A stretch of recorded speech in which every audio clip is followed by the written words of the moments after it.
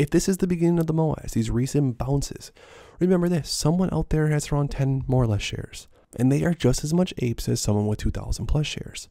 This ape is pretty gullible, so anytime I see candlesticks, I start to get excited. We're going to see a lot of hype very soon here. We've seen it over the past week. All the mainstream media and all the apes have really been lining up the internet over the past week or so.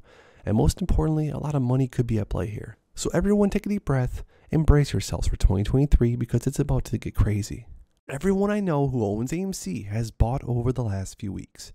Not one person has sold. Still here, AMC 500K.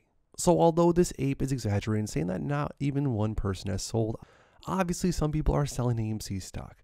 But what this ape means is that the majority, if you look at the top buys, top sells, if you look at the on-balance volume, if you look at all the data and all the chatter throughout the social media platforms, you know one thing's for certain. A lot more people are buying into AMC shares and a lot more people are holding on to their AMC shares than those who are selling their shares.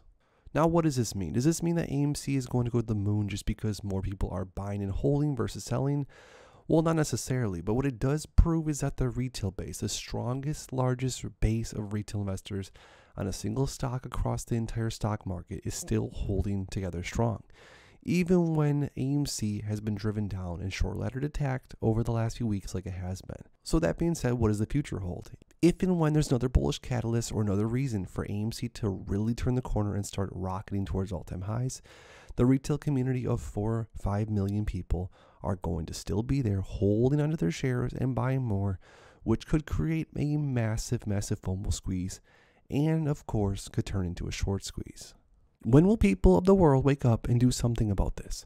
Crime. Steal milk and bread and you go to jail. Steal millions of dollars and you get a warning. Who thinks this type of thing makes sense? This is what's going on right now in the financial markets, guys. If you owe the bank thousands of dollars, it's your problem. If you owe the bank $100 million, it's their problem. They stole billions and everyone is still getting a cut of the pie through their lobbying or donors. The criminals run the prison. And this ape down below said there is no prison for billionaires. Every politician, judge on both sides, guys, are all bought and paid for. This is the world that we live in. I just wish the masses would wake up to it. And what goes on with their savings and retirement funds? If everyone would refuse to play the game, then change would happen. The problem with this, guys, and I don't know if it's going to change because of the fact that a lot of these financial conversations are a little bit or a lot of bit over people's heads. I just wish the average person even understood half of what was going on. Just like this ape says, of what's going on with their savings accounts, what goes on with their pension funds, retirement funds. If they even understood a little bit of the whole picture, I think the world would look much different.